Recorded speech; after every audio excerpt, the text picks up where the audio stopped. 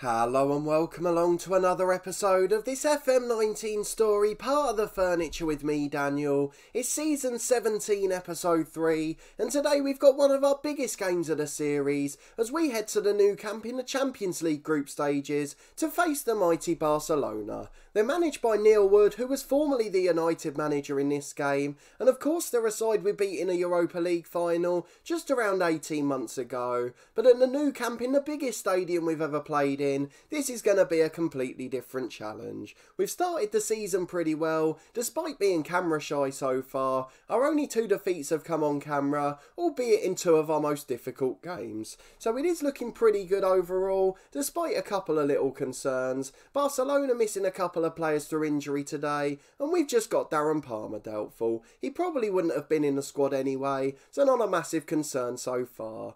Alex Andrade, as you can see, is scoring goals again, 4 so far this season, so he's starting to look a little bit better, and hopefully that'll bode well for the season. Again, before we start, apologies for the slight crack in my voice still. We are back on the road to full health, but the voice just isn't keeping up at the same rate, so apologies in advance for the little times that it cracks during the episode. Hopefully it won't be too much of a concern, but we're really enjoying the season and we want to go and get into it, so we're not going to wait any longer. We want to get into our second group stage game. We've played one already, as well as a few Premier League games, so let's go and have a look at them. You were with me for the Chelsea game on camera.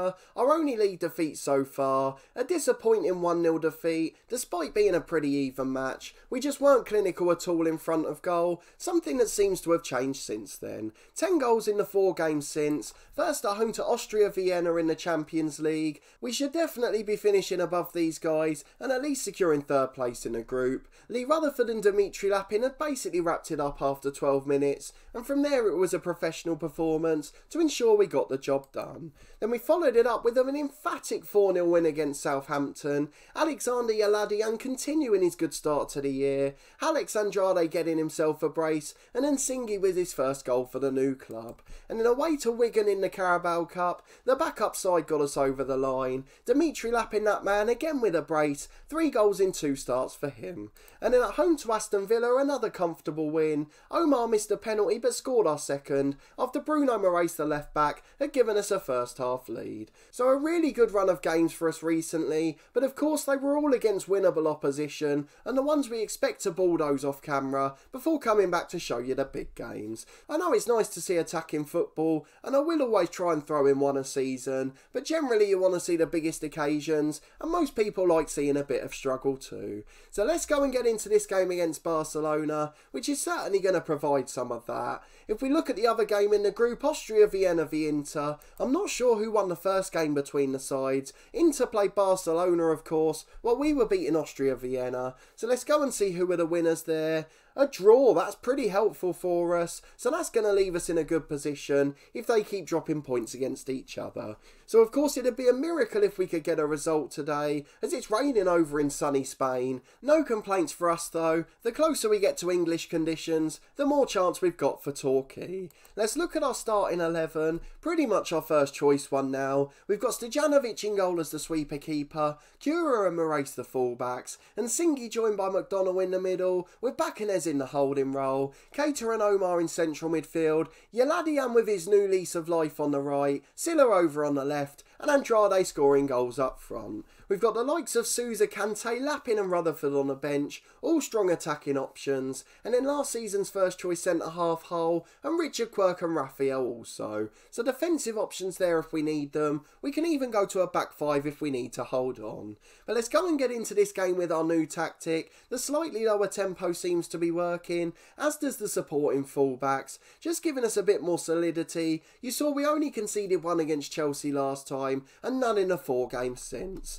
So we'd like another clean sheet here tonight, but that's going to be easier said than done. Well, it's a 4-4-2 for Barcelona, something that's a little bit unusual at this level. They've got Venturini over on the right wing though. He's someone we've got to be aware of. I just remember that game on camera a couple of years ago where he scored a hat-trick for Manchester City against us, and I think it included 2 brilliant free kicks, certainly at least 1, and it ended up costing us the game. I think we went down 3-2 on that day. So he's a world-class player, and I'm sure there's many more with it being Barcelona. So let's go and talk to the lads and see if we we can get them to prove a point. Stuart Jelling loves his favourite team talk, and to be fair to him, it seems to motivate the lads. So let's go and get into the kick-off. No tunnel interview today, and look at the size of that stadium. You don't see that often in England. So let's go and get into the first half. It's Barcelona with the kick-off. The centre-halves have got it from the Dumbia kick-off, and now they've got it in central midfield. Hopefully we can see out the first highlight, as again the change kit doesn't make much sense. We've changed from yellow into blue, even though Barcelona play in blue or red. They've just had a chance with the first moment of the match as well, headed wide after 25 seconds, and Hernandez hitting the side netting. I know it's a very different shade of blue, so it's not too much of an issue on this occasion, but why on earth we've changed into the same colour kit, I'll never really have an idea. We've got our first chance with Andrade from a free kick, but he's comfortably wide of the post, and with a quarter of an hour gone, we're still 0-0, as we've got a long throw on the left. A diving header away, quite a nice animation to see. Silla gets it back out to Moraes, he deflects to Omar whose shot's blocked. Brilliant closing down from Barca, and now they're counter-attacking at speed. Venturini gets it wide to Lucas on the left, into the box and Nsingi heads clear. Bakanes finds Yeladian on the right, who will try and work it down the line. He comes over halfway, still unchallenged, but now he's fallen to Andrade. Good effort straight at Nebel, the Barcelona keeper holds. We're back almost immediately with a Barca highlight.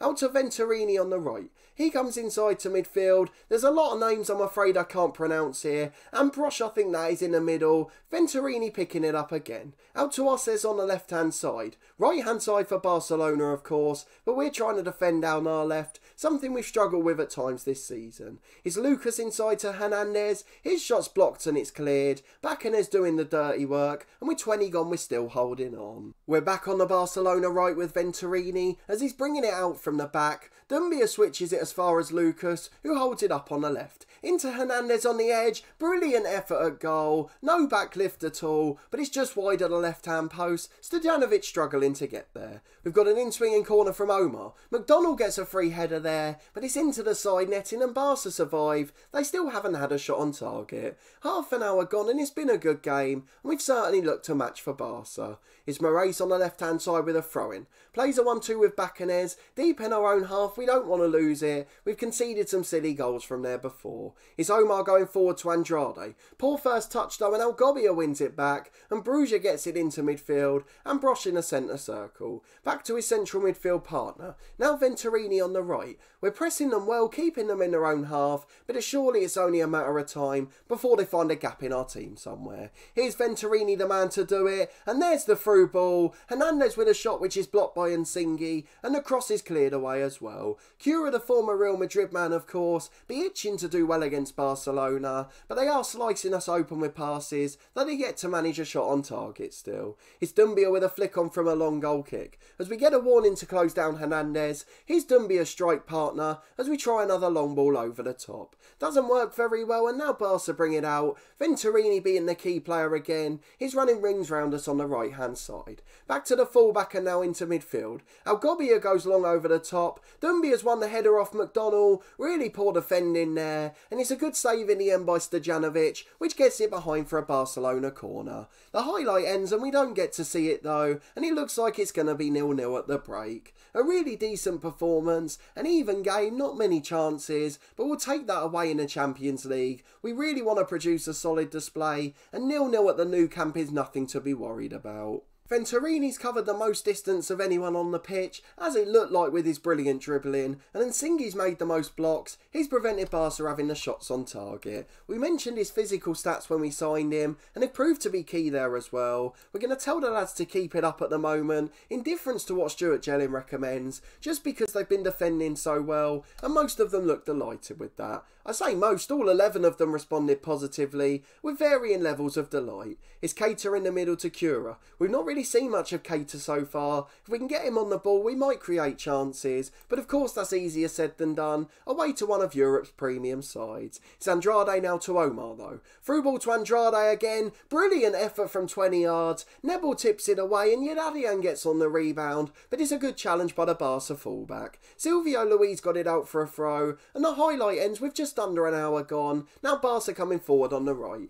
It's Hernandez on the edge of the box with a shot, blocked easily and cleared away. Venturini with a second effort, but Silla can bring it out from defence. Now we're back with a throw with Moraes on the left. Constant highlights here as it's end-to-end stuff, though no real clear-cut chances yet, though we've just about got a penalty there. Yaladian brought down in the box by the fullback. Omar's the best taker on the pitch, but as we saw when we were going through the schedule, he has missed one in the last few games. Hopefully we'll get a red card here, but I don't think that's going to be the case. Just a shirt pull, so probably a yellow, and we need Omar to do something special here. Please don't miss 2 in a row. Please don't have any goalkeeper heroics. Just let Omar stroll it in. Here it goes. It's into the corner. The keeper got a hand on it, but he couldn't keep it out. Omar gives us the lead at the Nou Camp, and what a special night this could be in Europe. An hour gone exactly, and we take the lead, and now we've got a throw on the left. We're racing towards Nsingi. It's a penalty again. What on earth is going on here?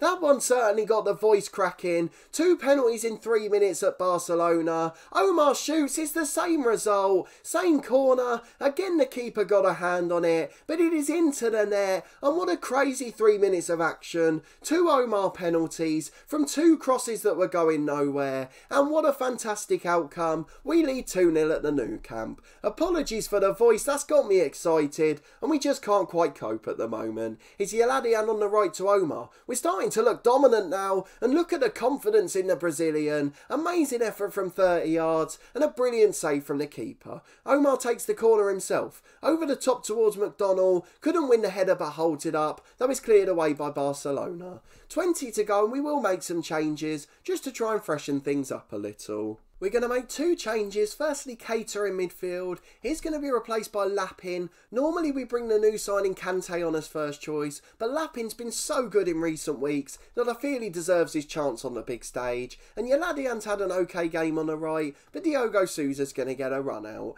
Andrade's not got the best rating, but I feel like he's done a good job up front, holding the ball up well for us, so we'll give him 5 or 10 more minutes. 15 minutes to go here in Spain, and we could be on for one of our most famous results. Just 10 to go now as the highlights keep coming. Silvio Luis on the left hand side. Lucas holds it up for Di Benedetto. Good effort from midfield on the edge, but it's blocked away and now Andrade can counter with 2 or 3 running past him. Inter are beating Vienna by the looks of things. No real surprises there as Omar finds a substitute Lapin up to Andrade on the edge. His shot's blocked and is cleared away long. The highlight ends almost immediately though, and we're going to go and make our final change. Andrade replaced by Rutherford. Brilliant 80 minutes from him up front, and though his rating doesn't reflect here, he's been a real strong character for us. Inter lead 1-0 as you can see at the bottom, and Austria Vienna have had an injury too. Rutherford the sub with a free kick from 25 yards, and it is possibly our most woeful effort of the night.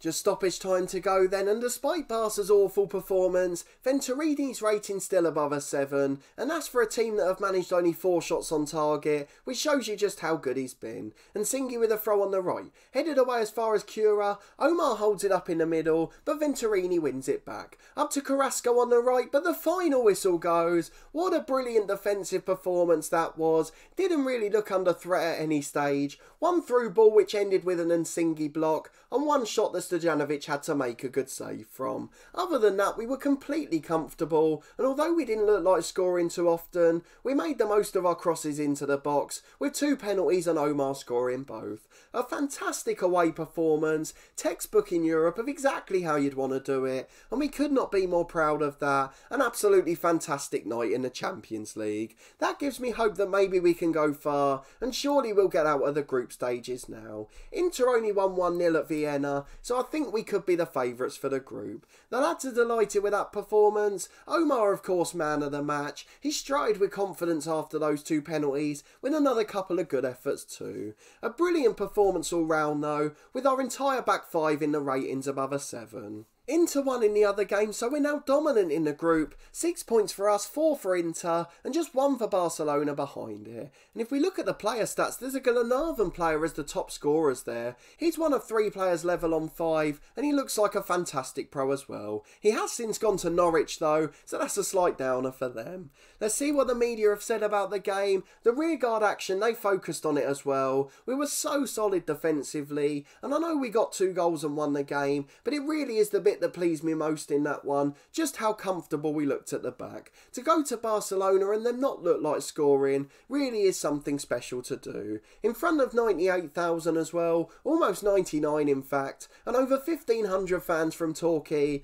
What a night out they've had in Spain. We'll deal with the press conference off camera as we celebrate another 2.5 million coming in. Winning the game is fantastic for us, and we're on course to reach our objective as the board wanted us to reach the last 16 again. Omar impresses and we're going to go and praise him. Yes, he was brilliant in scoring 2 goals and having the bottle to take those penalties, but his all-round performance oozed style, and he had another brilliant shot on target and covered loads of ground as well. He's been really good for us in all competitions and remains one of our most important players. I know a couple of you said that he's your favourite, and I really can't blame you for that. He's certainly up in my top 3 alongside McDonnell and Bacanes. We've got our weekly message to say United are watching McDonnell. We signed him for £70 million of course, and we may well make a big profit as we've got 2 other brilliant centre-halves, but I'd really like to keep the England centre-back despite the United director of football, Jose Mourinho, chasing him every week. Omar's got to leave Torquay for Bayern.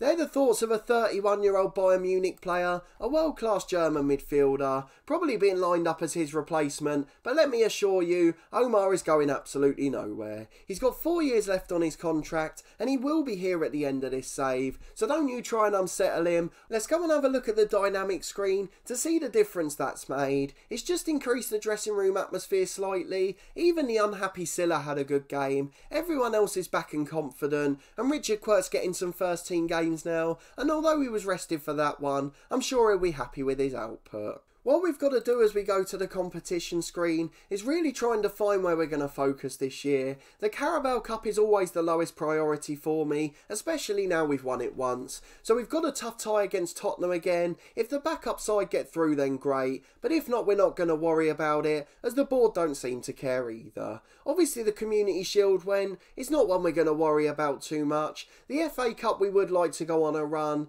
but it is going to be our lowest priority of the 3. If we can stay in the title race till Christmas, maybe we will focus on the Premier League, but at the moment my plan is to go Champions League first, though we could be through after 4 games at this rate. Inter's our only remaining opponent, and we're not going to worry about the next game against them, but the second of our double header in the middle, we will go and show you that one. So we will get to see plenty of Champions League action, the one big competition that eludes us, and of course we'll show some Premier League games too, particularly over the busy Christmas schedule. You can see there's one surprise in the league so far, City down on 9 points struggling, and Sheffield United in their place up in 4th. They've been competing with the big boys so far. But if we go and have a look at the schedule, Sheffield United obviously a side we beat 1-0, and we were a bit worried about our form at that stage, but they've proven to be a match for everyone. So we've got a really hard month coming up now. The West Brom game on paper is winnable, but a lot of these lads won't be fit in 2.5 days, so that's going to be really difficult. Then away to Liverpool after the international break, the start of 6 really terrible games in a row,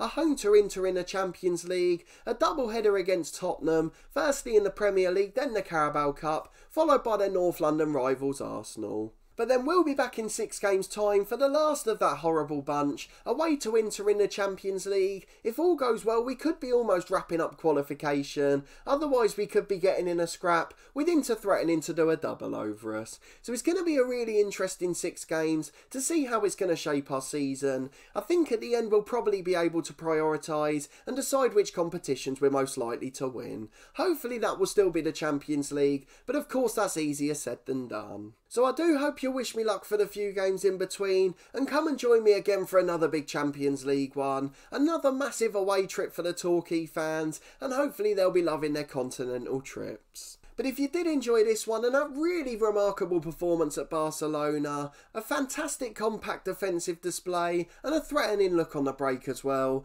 please do put a thumbs up on the video. Let me know in the comments what you thought of the performance, and what your thoughts are on the competitions we're in. Where should we be prioritising? Do I focus on Premier League glory again, or do you think we have to go all out for the Champions League? Realistically, we've got 3 more seasons before FM20, so that's only 3 chances to win the big one in Europe. Or do we just say we could win 2 or 3 Premier League titles, which of course isn't a given either, but would be a remarkable achievement with its Torquay side to get to that level within 20 years. Again, apologies for the slightly off-tone voice, especially after that second penalty. My voice is okay on a level keel now, but it still can't cope with the excitement yet. But I couldn't not play this save for any longer. I really am enjoying it greatly. But I hope by the time I get through to the next one and make the recording tomorrow, my voice will have improved slightly more and be a little bit easier to listen to. Subscribe to the channel for daily FM19 content from my long-term FM19 story. We'll be back again tomorrow at 4:30, of course,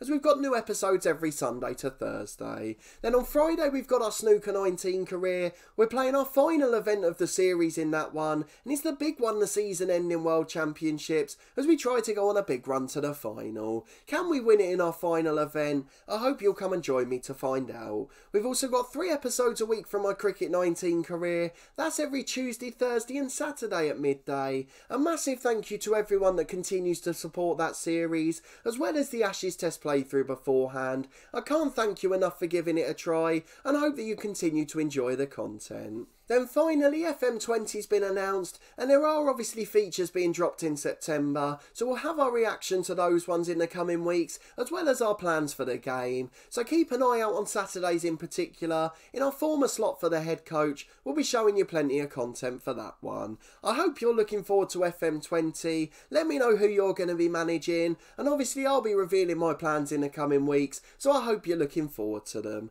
But a massive thanks for watching this one as always, and your continued support with the series, and I hope to see you next time for another big Champions League game as we go away to the mighty Inter Milan.